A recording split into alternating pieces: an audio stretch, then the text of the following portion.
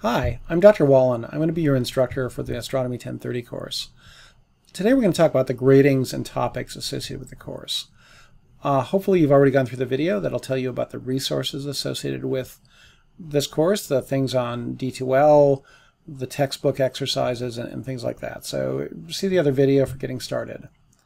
Right now I want to start with just a couple quick slides to give you an introduction to how the grading policy works and why we're doing the things we're doing.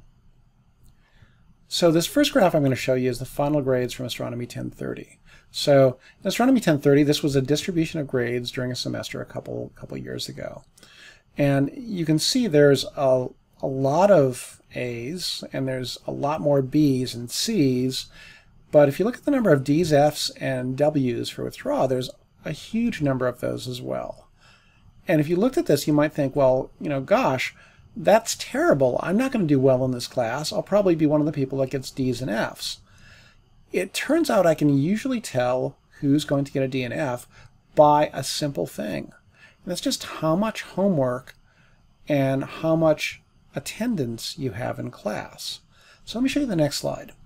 So this next slide is showing the distribution of grades for students who attended and did most of the homework. So they had to get 85% of the available points that were available from homework and from the in-class exercises. So we're going to be doing live exercises during the Zoom sessions. We used to do clickers, but the basic idea is this, that if you get 85% of the points associated with the course, this is the grade distribution that you see. So mostly A's, some B's, a little bit less C's, and almost no F's. What this is telling you is if you do the work, you'll get the grade, right? If you do the work and get 85% of the points, you can do really well in the course.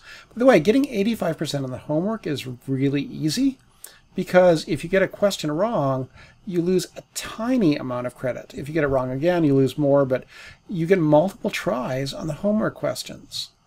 And in the in-class exercises, most of the points you get are just from participating. So just be aware, you do the work and you'll get the grade. Now, let me contrast that with the next slide, which is showing the students who got less than 80% of the points associated with the homework and clickers. Again, the in-class exercises and also the online homework. So if you got less than 80%, that could be all the way down to 0, so it's a big range here. But the thing you see is there's almost no A's, almost no B's, and most of the scores are F's.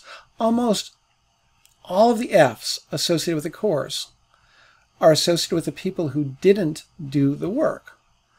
So if you do the work, your chances of getting a good grade are really high, and if you don't do the work, your chances of getting a good grade are really low. It's about a factor of 5 difference in your chances of passing the course or getting an A. You have a 5 times higher chance of getting an A if you do the work, and a 5 times higher chance of failing the class if you don't. So just be aware that all the homework that we're doing, all the in-class exercises we're doing, that pricey textbook and electronic access that you're getting is worth it because it ensures you do well on the exam. So let's talk about some basics. So office hours are going to be every day, 9 o'clock to 10 o'clock in the morning on Zoom. I'll be available at other times as well, but if the Zoom link that we talked about in the other video, and I'll have up on the main page, is going to be there open and ready for you all the time. So you'll just be able to click on the link and come into my office hours. There might be a waiting room if there's another student, but you'll be able to come in and talk to me. If you want to meet me at other times, just let me know. I'll set up a Zoom session with you. We can talk on the phone. The office hours are just a way of me keeping that Zoom window open for a full hour. So don't feel that you can't talk to me at other times. Just email me, call me, let me know what you need, and we'll set up a time that we can chat. Besides me, there's 2 other people that can be very helpful with the course, and that's Graham and Patrick. They're going to be the teaching assistants for the course. They're going to help with some in-class exercises and monitoring of the course as things go on. They're also going to set up review sessions for you. So the review sessions for the course will be online, and we'll have some like games probably on the Sunday night and maybe Saturday night before the exams for the most part. But the idea will be to give you kind of a low-stakes review question so you can practice. The grading policies, the lecture schedule, and the due dates and study hints are going to all be in the syllabus. So again, be aware of that.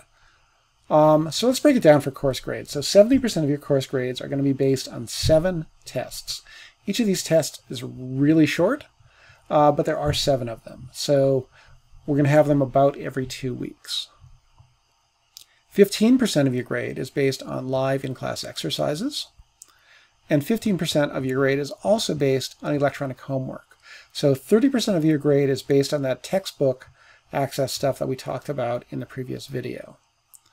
All the course announcements and the information about the course are in D2L. Everything's linked through there, including the Zoom session link. So again, take a look at the other video for details. A common question I get is about Astronomy 1031 Lab. So if you signed up for this course, you are almost certainly signed up for the lab. That is a separate course. It's a 1-credit course that has a separate grade to it. This is a 3-credit course, so this is the lecture. The lab is separate. Most of you need the lab for requirements for general education, so we put them together, basically, even though they are 2 separate courses. The preliminary exam schedule is here. You can see this is basically every 2 weeks. I'll post this on D2L as well. But just kind of be aware that it's going to be every 2 weeks we're having an exam. The final exam is December 7th. Which kind of brings us to the next topic, which is the makeup in the class. So I don't do makeup as a general policy. I don't like to give makeup tests. I generally don't give makeup tests. There may be some very, very rare exceptions, like you're hospitalized. Okay? And even then, I would want you to use the drops that we have available instead. So we have a bunch of drops built into the class, so you don't need to do makeup. So, for example, we drop the lowest 2 exams, and that means of the 7 exams, only 5 of them count, your best 5. Now, you have to use that carefully, because just because we're dropping 2 doesn't mean that you shouldn't be attending the other exams. You have to be thinking about how all the different exams are going to work together. So starting off, if you end up drops at the beginning of the semester, you can't drop anything later. If you do really well on the first 5 exams, you won't need to take the final exam. So keep that in mind. You could make your life a lot easier if you do well early on. So we also drop 5 of the homework assignments and 5 of the in-class exercises. So the idea of this is to make it so that if you have to miss something, if you have a dentist appointment, or your car breaks down, or you have a family emergency, you can just go and do that and not lose any points. You don't have to report them to me, although keep track of these. If there's some reason that you had something major going on and you think you're going to miss a lot, you should let me know so we can start working something out. But I want you to understand the drops are there for a reason. They're for you to use them in the time of emergencies. It will probably boost your grade as well a little bit, but that's kind of a secondary thing. The main thing is having them available for the emergencies. The exams themselves, again, are every 2 weeks. They're short. They're going to be typically 20 to 30 questions. There'll be some multiple choice, some matching, some identification, things like that. So again, the 2 lowest scores are going to be dropped from those. You have to have a photo ID. The exams are going to be done through Examity. So the Examity system is going to be the way we're going to be doing all of our exams. Okay. So working together is fine for in-class exercises and discussions. Working together as a study group is fantastic. And talking about homework is great too. But if you start relying on somebody too much, you're going to not do well in the course, right? You have to do your own work. One of the best things you could do is get a study group where everybody comes up with sort of 5 questions from every lecture. And then you exchange them. So you start thinking about, what did other people see about the lecture that I didn't see? For the exams, you have to do the work on your own. We're going to be using the Examity software, which is going to monitor your ID. You're going to have to do an ID check. It also requires a web camera and microphone, so it's going to be monitoring what's happening in the room. It also monitors which windows you have open on your computer. So it's going to be a full proctoring system during the exam. And cheating is not going to be allowed and will lead to honor code violations. Which brings us to the icky stuff, which is cheating. Cheating on an exam, getting help from others during exams is obviously completely out of bounds. So don't try to get help from others during the exams. Do your own work. The penalty for this is failing the class and also getting reported to judicial affairs. We are monitoring cheating. We're taking it very seriously. In the time of COVID, we have to be particularly careful. One more icky thing is any disruptive behavior that we have or see during the class, we're going to be reporting to judicial affairs. So just be aware that there are penalties for misbehaving. A couple quick things on homework. The homework, again, is from the Mastering Astronomy. We're going to have homework due basically every day. The only exception is right after a test. I give you one day off because we won't have a lecture that day. So I just test over the material from the previous lecture. The thing to note is that they are helpful. These are questions that I picked out. So these are not just random questions. These are things that I did pick out. And I would strongly, suggest looking at the previous video, but also use your MTSU email to register. Make sure your pop-ups and your cookies are allowed for the website. Make sure you have Flash enabled. There's only a few questions that have that left, but finding them is difficult. So just be aware that that's an issue. And, do the homework yourself. Don't try just Googling answers. It sounds like it'd be really easy to do, and it is. You could just Google answers and, wow, I'll get everything right. But you won't learn anything. And the point of the homework is to find out if you know something so you know what to study. A couple quick hints. Make sure you review the material from the lectures within 24 hours of the lecture. If you do that, and by the way, take notes during the lecture. During the live Zoom sessions, take notes. Get a notebook. Write down things. Don't just assume because I say something over Zoom that you've learned it. It's not magical. It doesn't go from my mouth into your brain and stays there. It doesn't. Retention from lectures under good circumstances is about 15%. On Zoom, with distractions, it's probably going to be lower than that. So having a notebook that lets you focus on the material, write things down, get the major points is going to help you a lot. The other thing is figure out when you're studying and reviewing what you don't understand. So go through the notes, figure out what were the 5 or 6 main points of the lecture. What was I trying to tell you? And what was the most confusing parts of those things? If they're confusing, you should spend time studying them. Also, looking at the in-class live exercises and the homework, if you get a question wrong, that probably means you didn't know it very well, and that's a thing you should spend time studying. Don't spend time studying things you know. Figure out what you don't know and study that instead. So, again, if you review within 24 hours, what that does is it moves the ideas from the lecture into long-term memory. If you don't review within about 48 hours, if you don't go back and look at the lectures within 48 hours, you lose the information. It doesn't go into long-term memory. So when you go to the cram for the test, it's like starting over again. Regular short study sessions are much better than cramming at the last part. And by the way, by doing this, I don't mean you have to spend 3 hours after every lecture. Spend half an hour, 45 minutes, just writing some major ideas down. Go through your notebook, outline what was important. What were the big ideas? What are the 5 questions I'm going to ask you about the lecture?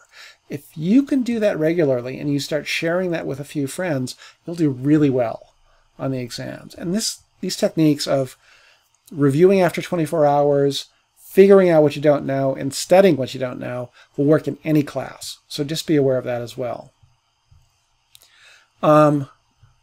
The way you succeed is attending the lectures and taking notes, participating in the discussions and in the in-class exercises, studying the book and your notes when you're confused, particularly when you're confused, asking yourself, what were the main points? What are the questions I'm going to ask? Doing the homework assignments and attending the review sessions, and when you come to the tests, they're going to be really familiar. You'll do really well with those. The topics of the class are, of course, my favorite part. This is all dull stuff that we have to cover. But the topics are great. We're going to start off with the motion of the Earth and how that affects things we see in the sky. So motion of the Earth and the planets. We'll talk about daily motion, the rotation of the Earth. We'll talk about annual motion, going around the sun, seasons, planetary motion, motion of the moon and moon phases, and we'll put this all together in a coherent picture about how things are moving in the sky. From there, we'll talk about the planets. We'll talk about our solar system and the things we know based on all the modern probes, all the modern data, and how we can put this all together in a coherent picture of how the different pieces fit together. We'll move from there to how we measure stars, about how stars are measured, how we actually know a star has a temperature of 6,000 degrees, and how it's 37 light years away. Doing those measurements is tricky, but it's also very understandable, and it's a basis for understanding the universe. From there, we'll talk about stellar evolution, or really life cycles of stars.